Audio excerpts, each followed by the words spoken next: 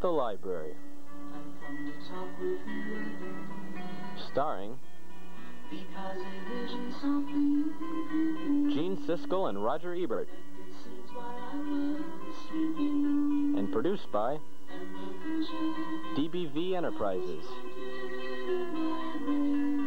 Sponsored by Lego Toys.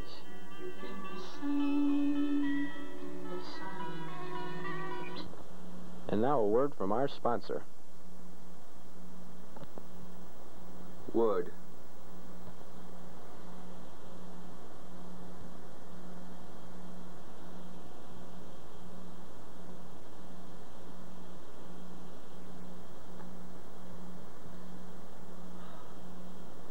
Oh, well, now we're back at the library. Roger Ebert couldn't make it today. He's on vacation. So, we've decided to call in a few guests to review our book. Our first books will be Grendel by John Gardner. It's based on the story of Beowulf, where there's a monster who terrorizes a town until he meets up with Beowulf. Well, now let's introduce our first guest, an English teacher from here in Illinois, named Ron Jodell.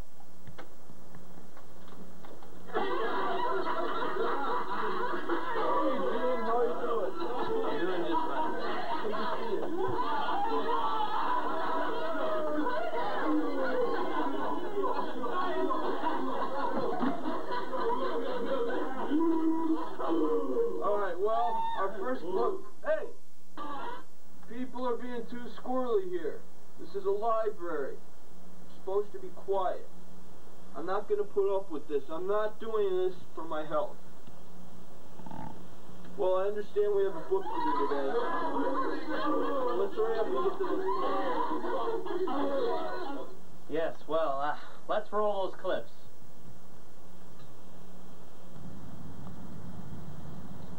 In this scene, we have Grendel, a monster. He's running around because it's very cold and he wants to find a place to get warm and eat. Suddenly, he spies the meat hall.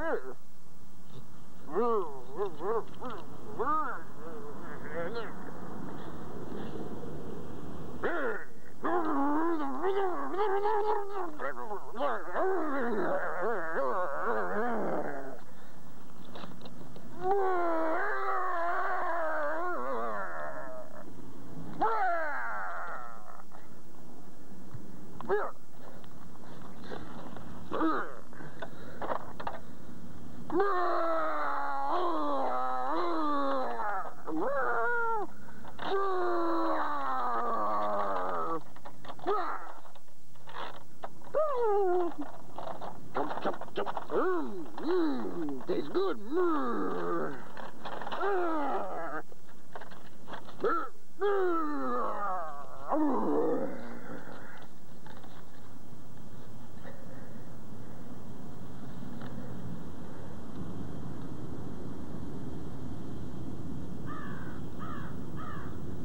In this scene, we have Grendel meeting a dragon who can see the past, present, future, and read minds.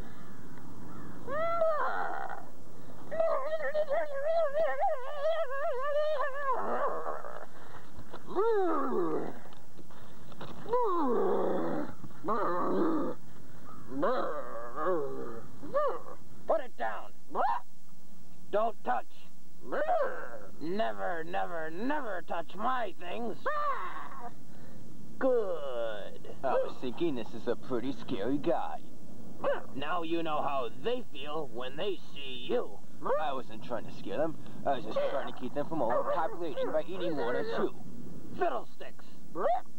Fiddlesticks, that's what I said. Why not frighten them? Creature, I could tell you things. Glag!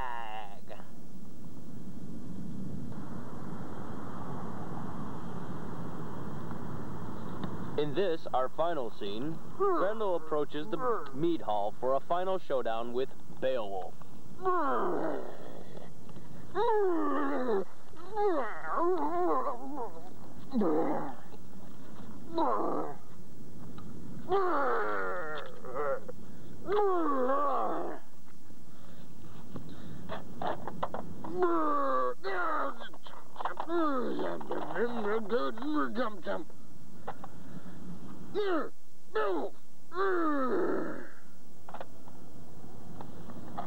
Ah, I, Beowulf, have psyched you out. And now I must kill you.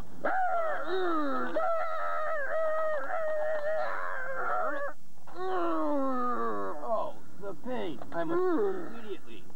Ha! I have ripped your arm off.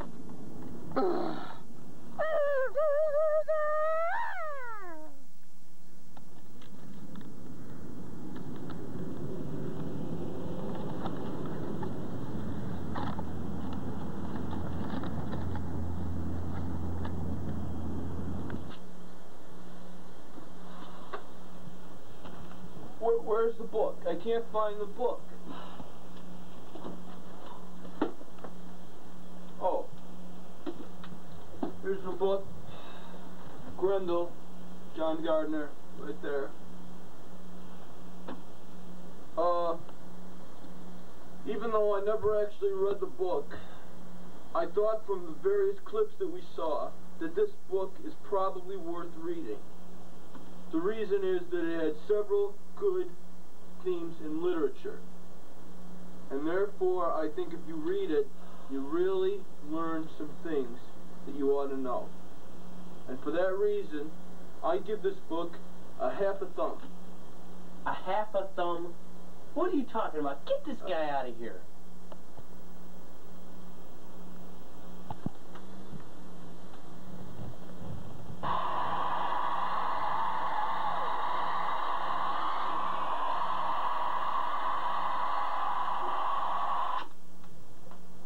Well, glad he's gone. Anyway, about the book Beowulf, I give it a thumb up because of the themes of justice that went throughout the book. It was actually a rather good portrayal of God's justice and social justice and even a little bit of poetic justice, because the monster who terrorizes the people for the whole time finally gets it in the end. Well, now on to our next book. We will be doing The Jungle by Upton Sinclair. And to help me out on this one, we're introducing a talk show host. You know him better as Phil Donahue.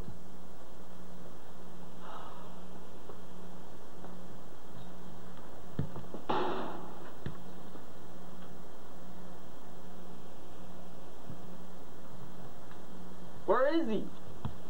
Would someone go get Phil? Come on, let's go. So, you claim to be Satan just because you wear red clothes and you have an animal on there with horns on it. Very similar to the devil himself. Why do you think that is? Hey, where are you going? Will someone please answer that phone? Hey, come back here, you! Somebody answer the phone! Hello? Yeah? What? No, oh, hold on, let me get him. Hey, Phil, it's for you. Some clown from Studio A's calling. I don't know what it's about. Studio A? Oh my God! I'm late! What? No.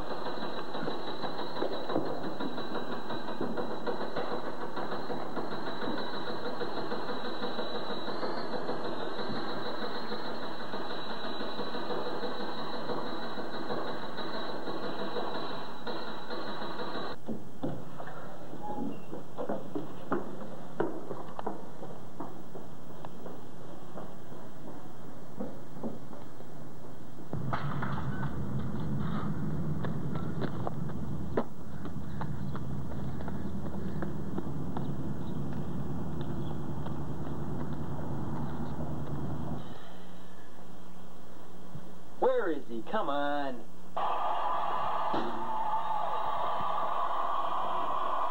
Gene Siskel, how are you, buddy? I'm fine, how are you?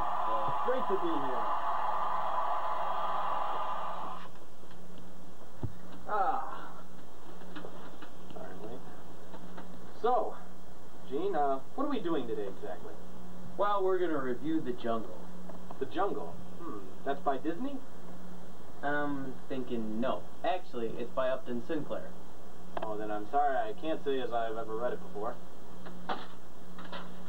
Yes, well, it's about a young Lithuanian from Lithuania who comes to America with dreams of fortune and fame until he comes to the Chicago stockyards and meets up with dreams of fortune and fame and...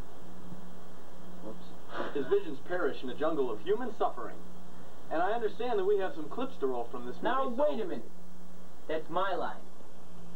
I understand we have some clips to roll, so let's roll those clips. Whose show is this, anyway?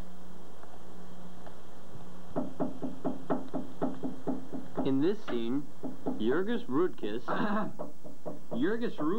the young immigrant, begins his job in the pickling room at one of Durham's factories. Excuse me, mister? What's this pointy object here that we're supposed to be doing here? That's a knife. You're supposed to take the knife in your one hand, grab the pickle in the other hand, and just chop away. Oh, okay. Seems like a reasonable job, except very dark in here and cold and damp. Yeah, it's pretty dark and cold. You're a new guy, huh? Yes, I am. What's your name? The name's Jurgis Rudkis. Jurgis Rudkis? Yep. Where are you from? Lithuania. Lithuania, huh? Yeah, that's right. Yeah. Oh, by the way, watch out for this slimy green stuff on the floor. It's the acid in these pickles here. Yeah. Last guy is standing right there chopping that pickle. I mean, it's disgusting. It just ate through his shoes, through his bones, and he just... Ugh.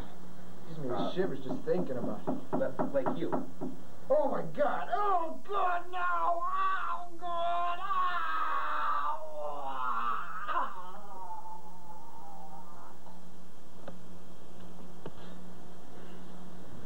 Later, Jurgis breaks his ankle. Jurgis breaks his ankle and loses his job at the pickling room. Here, he starts a job at Durham's fertilizer plant. Excuse me, sir. What are we doing here? Oh, we're shoveling fertilizer. This knife is useless? Yeah, afraid so. Get rid of it. Oh, okay. Use this shovel? Yeah, start just spreading the fertilizer. All right. You must be a new guy, huh? Yes, I am. What's your name? Jurgis Rudkis. Jurgis Rudkis. Yes. So where are you from, Jurgis? From Lithuania. Yeah? Yeah. How's it like out there? Well, it's nice warm weather, unlike here. Yeah, it's a little cold and dark. I always wanted to go to Lithuania myself. You should sometime. Yeah. Well, it's a pretty good job, except for cold and the dark. But, well, working 7 days a week for 3 cents an hour for 14 hours a day, it's not bad. The smell's rather bad down here, though. Don't worry about it. You'll get used to it after a little while. Well, what's this fertilizer stuff made out of? You don't want to know. Oh, come on, tell me anyway. Okay. You twisted my arm. All right.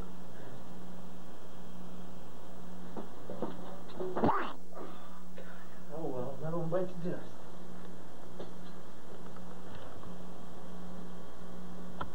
Eventually, Jurgis loses his job at the plant and becomes employed at Durham's killing beds. Excuse me, sir. What are we doing here? Oh, we're cutting up sides of beef. Uh-huh. Yeah. I'll need a knife. Yeah, it's good to get rid of the shovel and pick up the Knife. Must be a new guy, huh? Yes, I am. Questions. Oh, yeah? What's your name? The name's Jurgis Rudkis. Yes? Yep. Where are you from? I'm from Lithuania. Yeah? Yeah, nice Sounds place like, down there. Sounds like, yeah. Well, it's a little dark in here. Yeah. Cold, too. Yeah. But there's a lot of real big hazards you have to look out for. What's that? Like little holes. Don't get put your foot in it. Oh, okay. You get stuck. The other time, whenever you see this yellow light that starts to glow, you know, this shoe. Yellow light? Oh my God!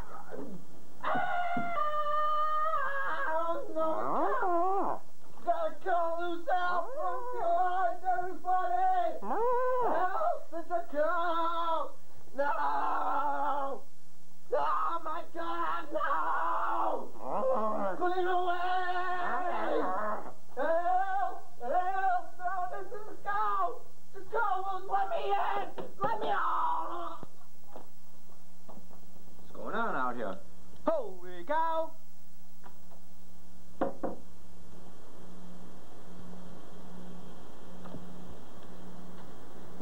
ends on a high note as Jurgis joins the Socialist Party dedicated toward increasing the power of the working man.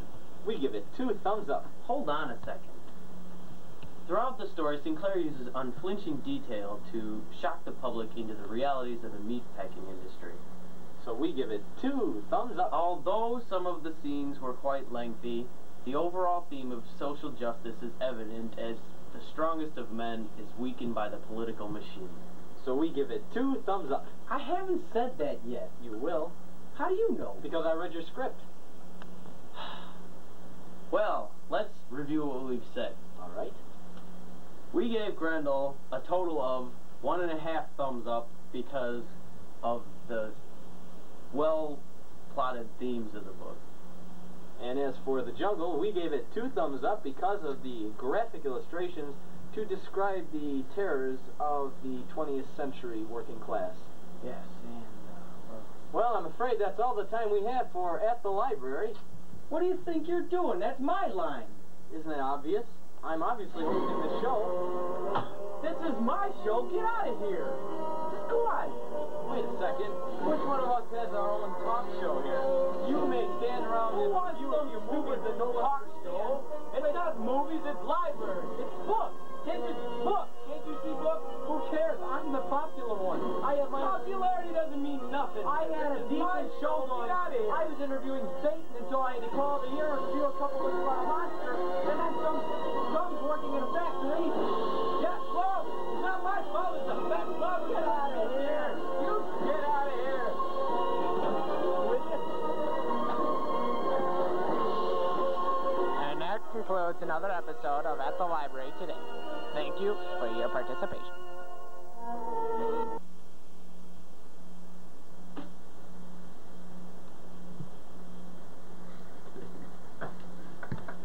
I wouldn't talk.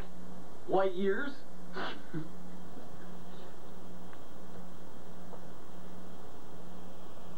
How do you think I got my hair so gray? I use Johnson's baby powder. It does wonders for my hair. But wait, it can work on others too. It doesn't matter if you have light hair. It doesn't even matter if you have really dark hair. This thing does wonders for your hair. Look what it did for us. It'll do the same for you. Johnson's baby powder. Just make sure you do that with the holes open.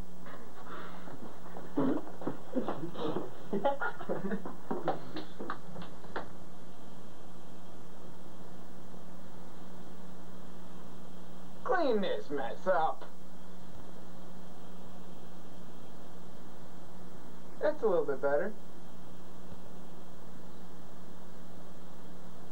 Almost there. How about them signs?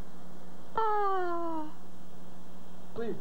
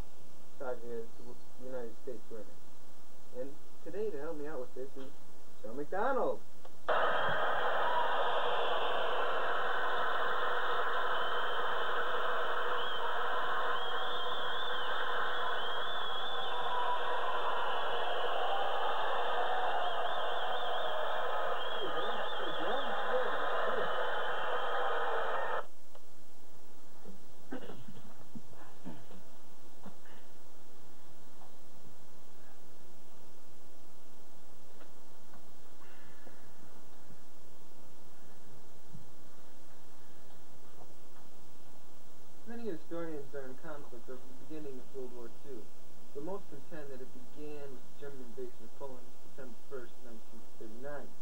The reasons for the beginning of the most costly and devastating war of all time fall into three different categories. Number one were the unsolved problems left from World War II. Number two was the rise of dictatorships that destroyed democracy in between different countries. And number three was the desire by Germany and Italy and Japan to have more territory, which they'd lost in World War I. Among the unsolved problems, the key one was the Versailles Treaty. This document, along with many other individual peace treaties, forced Germany into ruin following World War I. Germany had to disarm and give up land, pay reparations, and admit guilt in starting the First World War. Then there was the flop of the League of Nations, because it had no way of enforcing its policies and stopping world wars. In addition, the members of the League were too preoccupied with their own nation's problems to aid Germany when its own officers pleaded for help.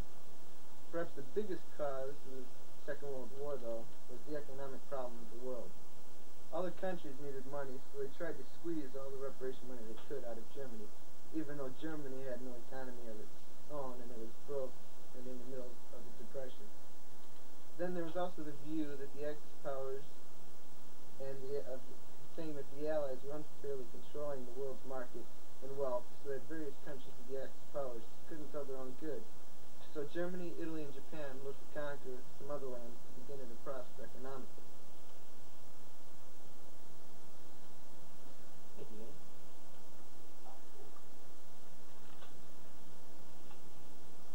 Many of you would say the bombing of Pearl Harbor. If asked, why did the U.S. enter World War II? In effect, you would only be partly correct. The U.S. was in the midst of the Great Depression. Jobs were scarce. The war became a job source. As America began to supply the Allies, the defense industry boomed. Tanks, planes, and ships began rolling off American assembly lines, and thousands of jobs were created. The U.S. was able to get out of the Depression. Another reason was that other American countries were openly declaring war on the Axis in the U.S.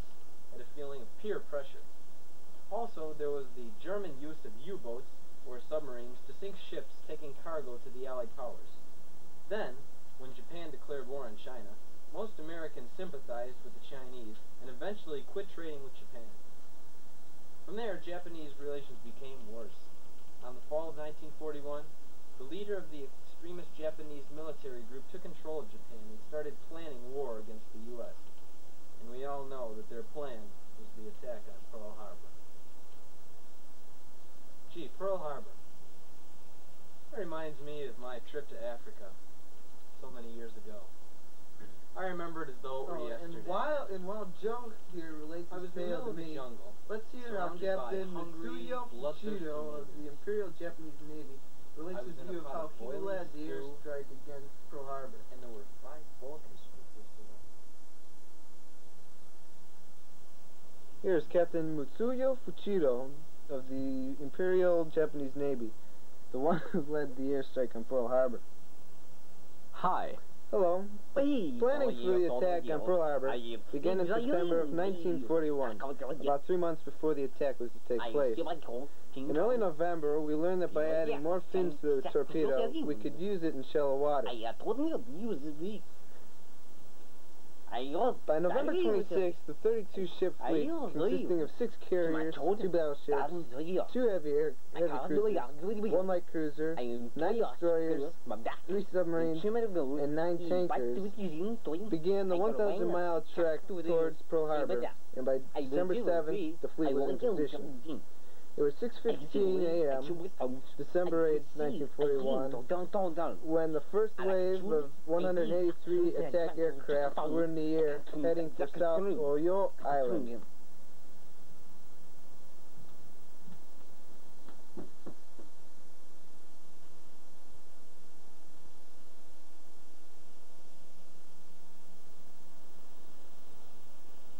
It was 7:30 a.m. when we saw the first sign of land, Gahuko Point, and we began deployment for the first strike.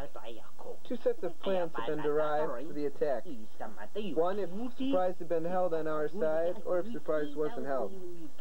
I decided that surprise had been still held, so I fired the signal for one shot for the first plan. But the fighters who didn't see the first shot caused me to fire a second shot, which confused the other pilots upon which attack we should be using. Supposedly, the attack we were supposed to use was torpedo planes would go in first, followed by level bombers, and then the dive bombers would attack the airfields. This would cut down on the smoke so as not to interfere with the sighting for the torpedoes and bombs. Instead, following the miscue, the dive bombers took out the airfields to prevent the American pilots from getting up and encountering them in the air. This led to disorientation in the attack by our torpedo planes, but it wasn't destructive enough. Each group made 2 passes over our own targets, primarily the 8 battleships.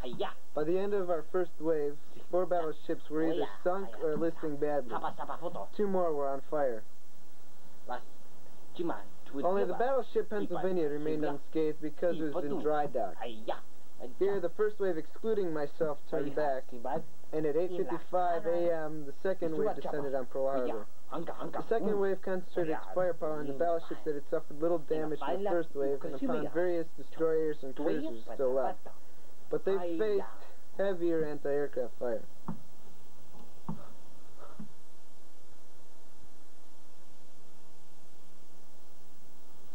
In the final report to the Japanese High Command, it was reported that at least 4 battleships had definitely sunk, as well as various smaller ships, and at least 1/2 the island's air strength had been destroyed.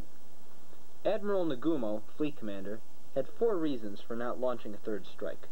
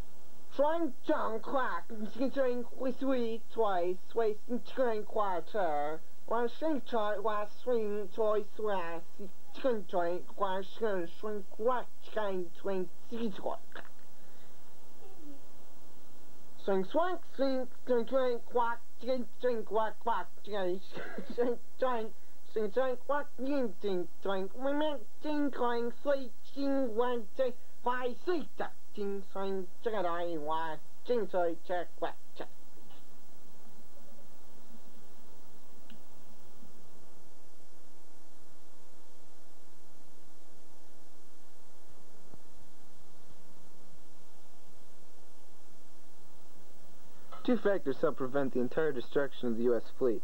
One was that all the carriers had been out on maneuvers and been away from Pearl Harbor when the attack was made. The other was the quick reaction of the United States gunners against the Japanese attack. The heavy anti-aircraft artillery sent up by the U.S. on the first 2 waves helped prevent the Japanese fleet commander from sending off a third strike. Given that with this compliment, many of our men who fought the Japs from the boats said that we could have done better. The training was somewhat insufficient. Although they were insistently drilled, they weren't prepared for repelling the Japanese flying. What was worse, though, was the equipment.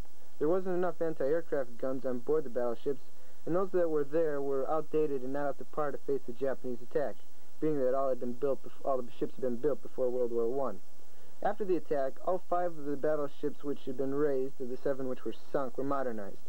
Those 5, in addition to the Pennsylvania, which had been in dry dock and sustained no damage. Here in the picture, you can see what it was like, what the ships were like before World War I, and then what they were like after World War I.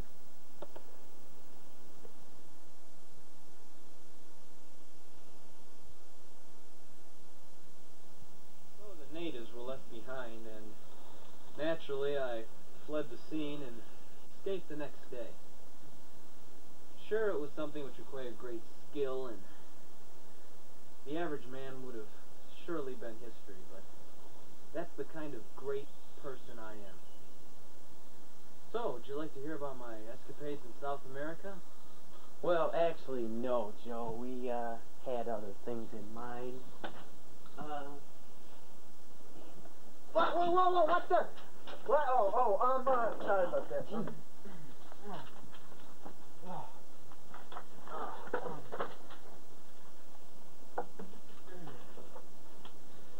That was a really great story there, Joe, but I hate to say it, but we sort of do have to get moving along. Of course. Anyway, let's continue on with our documentary. It is believed by many that Midway was the turning point in the Pacific Theater. This two-day battle was the first decisive victory for the United States. Due to the great effort put forth by the United States Intelligence Office, we were able to break the Japanese code and learn of a plan to attack Midway. This would enable them to be on the back door of Hawaii and very possibly would have allowed them to win the war. Thus, from June 4th through June 16th of 1942, the U.S. made a brilliant attack which crippled the Japanese throughout the rest of the war. As the Japanese moved to Midway Islands, planes launched from 3 U.S. carriers, the Enterprise, the Hornet, and the Yorktown, attacked the Japanese carriers and planes over a period of 2 days. At the end of the 2 days, the Japanese had lost 4 carriers, 1 heavy cruiser, and a very big portion of their air force. The United States, though, had only suffered the loss of 1 carrier, the Yorktown, and the destroyer, the Hammond, to enemy submarines. One of the most famous campaigns in the war was the attack on Normandy, France. If the Allies could capture Normandy, they would have a base with which they could attack Germany. Normandy was a necessity because it would be a European holding and a way to defeat Germany. The campaign was the largest amphibious operation ever in the history of warfare. One of the most important parts of it, however, was the elaborate deception that contributed greatly to its success. The idea behind Fortitude, the name of the deception plan, was constructed in several parts. Both sides knew that there were only 2 possible places for such an attack: Bas de Garlay and Normandy. The Bas de Garlay site was by far the better site. The Allies wanted Germany to think that this would be the site, and that they could not possibly make the landing before late July. They built cardboard, canvas, and wooden models of everything needed for a large-scale invasion. They leaked information to German spies and allowed reconnaissance planes to fly over the paper army sites. Historians have blamed Germany for ignoring the obvious illusions set up by the Allies. Why did recon planes face no resistance until they had already gotten extensive photographs of the invasion force? Why did the Allies not attempt to mask their vehicles or maintain radio silence in the deployment site? Why had the British allowed letters complaining of large troop movements to be published? It was as if the Allies were asking the Germans to prepare for an assault.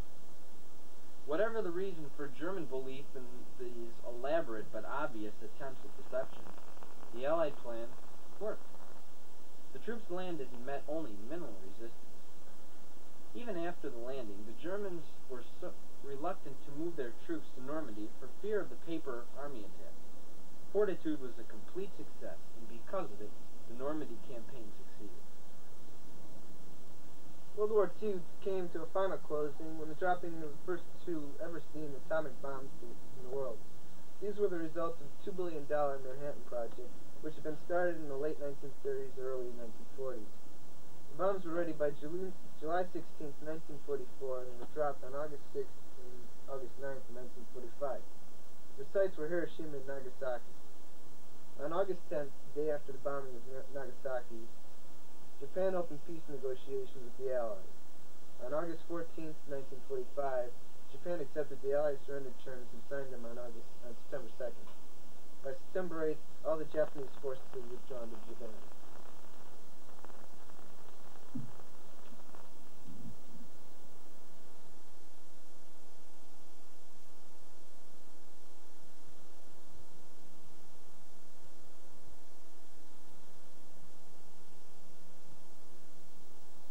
Here we have a copy of the official document signed by the Japanese signifying their surrender.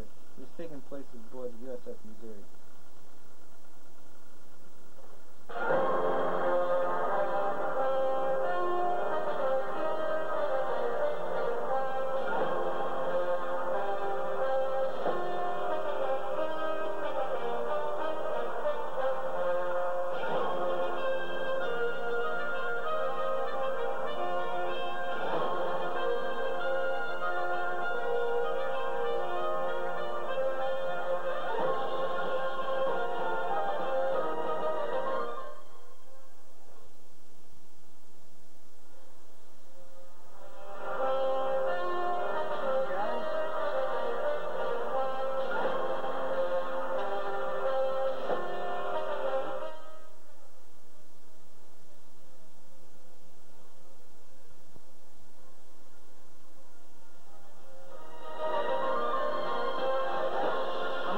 president. Vote for me.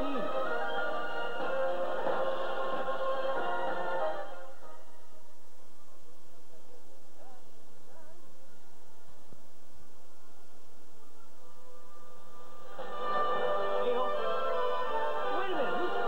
Listen to the camera.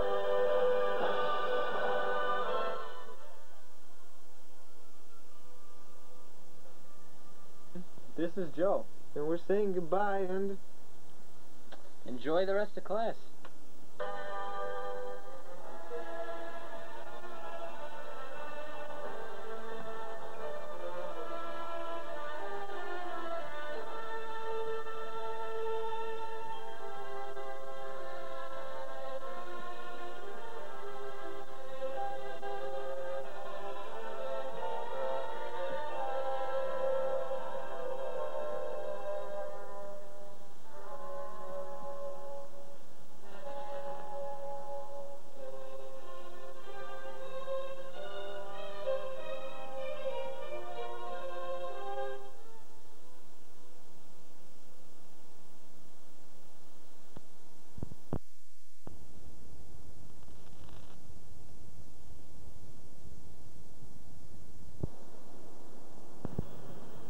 WBBM Channel 2 in Chicago presents The Donahue Show.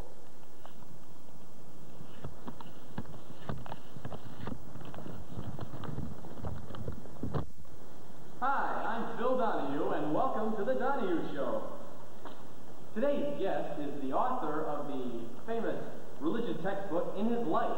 Will you please give a hearty welcome to the Reverend William A. Anderson.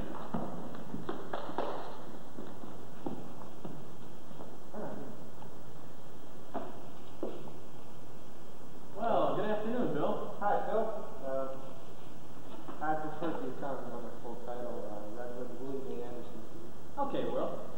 My first question to you is, can you love, could you hold the cue card up? All right, forget the cue card. Yeah, you don't need it. Can you love God without loving your neighbor? Oh, sure, no problem. I mean, take a look at my neighbor. It's the guy that I room with, another priest. He's a complete slob, an idiot. Yes, I see his guts. Everybody there hates him. All the priests hate him.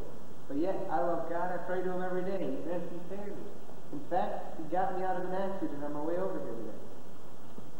So you say that it's possible to love God and hate your neighbor? Oh, yes, absolutely.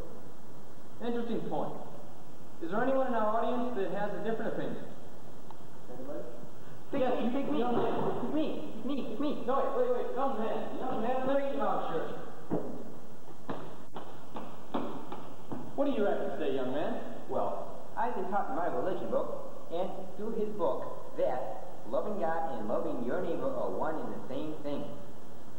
So you're saying that if you love God, you have to love your neighbor. And you That is can't just correct. love one and not like the other, no matter how big of a yes he is. That's right. Very That's good. great. That's great. Thanks a lot. You're welcome.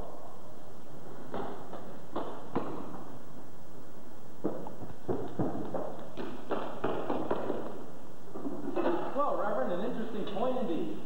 They said that something completely contradictory to your statement. Yeah, I guess so. Maybe the kid is right. It's in the book. Gotta be right. Well, here's my next question for you, Will. Is Jesus God or man?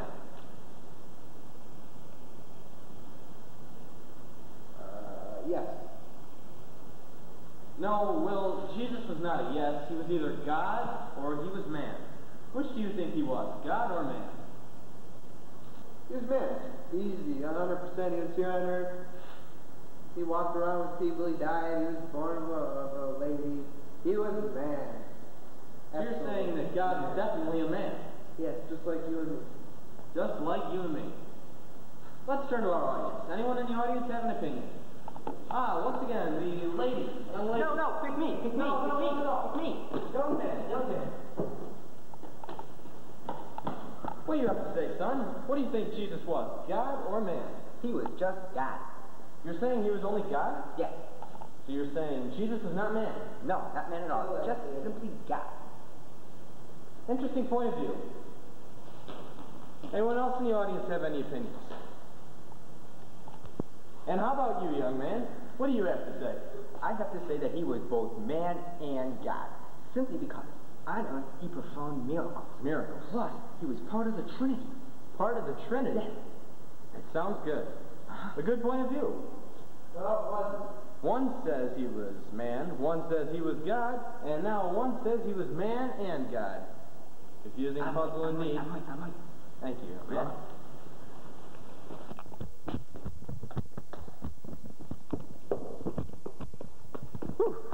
Dead man. Well, Will, interesting point of view, don't you think? One said that Jesus was God and man. One said that Jesus was just God, and one, you, said he was just man. What's your opinion on this? I plead the fifth. You plead the fifth? Yes. Okay. Well, here's our next question for you. Okay. How did the disciples, Jesus' followers, view Jesus? Well, that's an easy one, Phil. Well, they say he had long brown hair that flowed about mid-length of his back. He had a long beard, long mustache. He wore robes, white robes, generally in the daytime, very plain white robes. And he had teachings that were very contradictory to the times, and he performed witchcraft. All in all, I'd have to say that they felt that he was a psychopath that should be locked up. So you say that Jesus was viewed by his disciples as a lunatic with a bushy beard that should be locked up. Well, not a bushy beard, but a long beard. That sounds very interesting, Phil. Yeah, he had straight. Anyone in the audience have any opinion? Anybody? You, not sir. Not those kids again. Pardon? I said not the kids. Don't go to the audience. Okay, well, anyone in the audience? Anyone? Down here. Oh, you in the back. Phil, I hate this guy.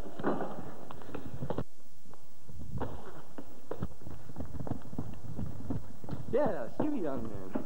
Yes. What do you have to say? How did the disciples view Jesus? They view Jesus as a loving, compassionate amigo. So they the Messiah. They thought that Jesus was just a friend and a savior as opposed to a person with a bushy brown beard with long flowing white robes? Yes, it is right. What he said was ludicrous, simply stupid. Thank you, sir. You're welcome.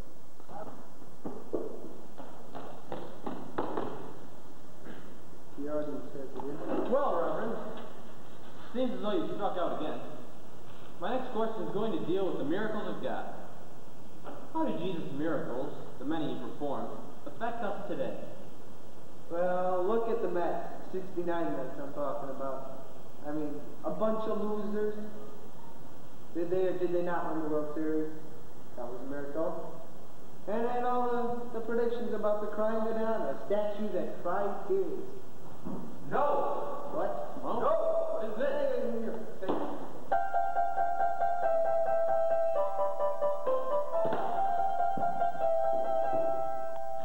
Well, young man, what do you have to say about this? I have to say... All right, quiet with the music. Young man, what do you have to say? How do Jesus' miracles affect us today?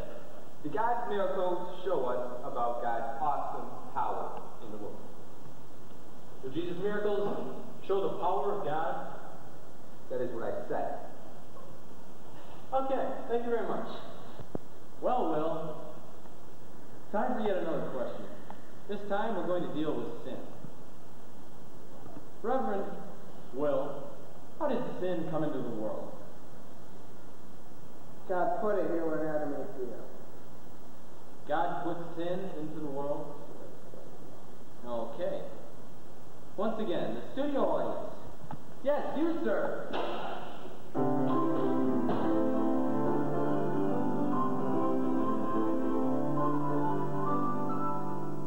Sir, how did sin come into the world? May I put it down? Did you hear that? No, you didn't hear it. Did you say it loud, sir? He says man put it there, folks. Man put it there. Okay, thank you very much.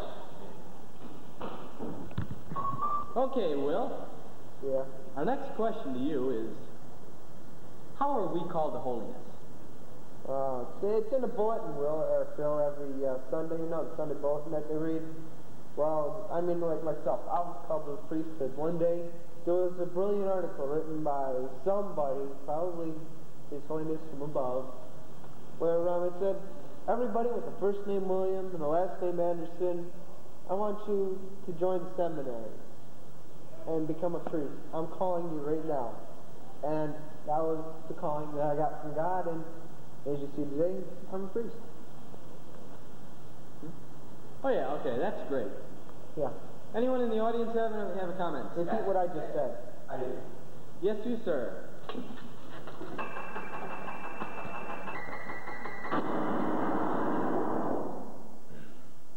You, sir.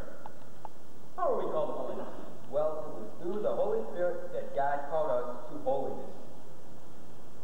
So, the Holy Spirit calls us to holiness, and not the bulletin? That is correct. Nice going. I dispute that. The bulletin does Yeah, call us.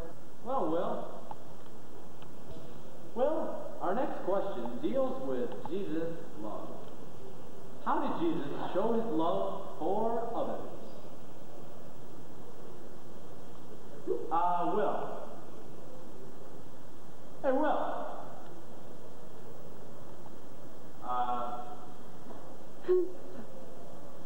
Anyone in the audience? How did Jesus show his love for others? Okay. Where'd you go? I'm sorry, I had to go to the washroom. The second highest duty calls, I guess. First. Okay. How did Jesus show his love for others? Yeah, it was many through his actions, you know, he expressed it. Well, the people he hung around with. Prostitutes, hookers, I mean, like, Mary Magdalene, for instance. I mean, prostitutes. I mean, tell me, what would you figure Jesus Christ and a prostitute would do together? He expressed his love through his actions. I mean, simple as that. Sounds good. Anyone in the audience have any? Yes, sir.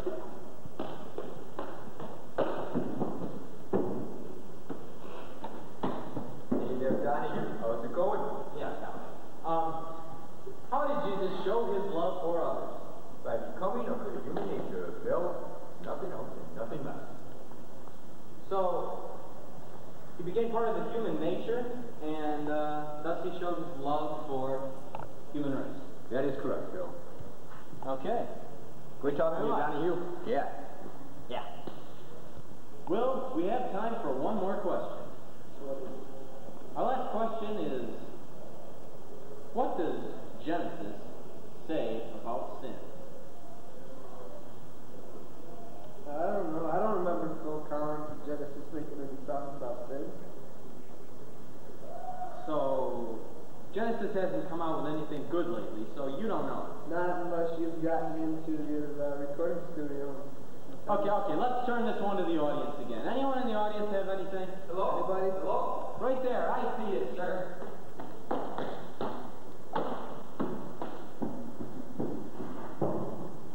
Well, sir, what do you have to say about Genesis? Well, it says there on page 72, question B. Yes? Wait a minute, what page is that again?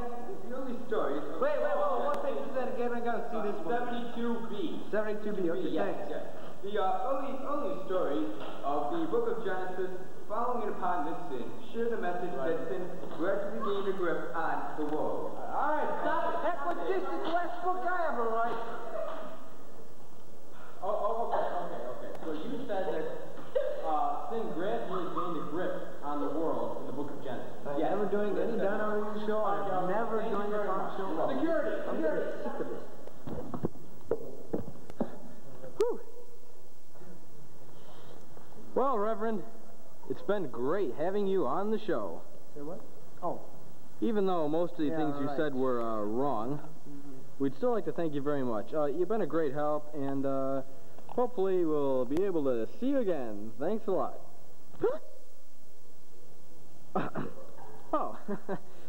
Well, okay, that was the Reverend, the good Reverend. And, well, that's about all the time we have for our show today. And I'd like to thank all of you in the audience and just remind you just some new facts and giving you some new insights about life. And just remember to keep these insights, and by hearing comments from famous people and even people that you don't know, everything will get that much better for you. And I am Phil Donahue, and see you tomorrow. The Phil Donahue Show is a production of Channel 2. Any reproduction, retransmission, or other use of the descriptions and accounts of the show without the express written consent of the Chicago station is prohibited. The views expressed on this show are not necessarily those of the station. Thank you very much.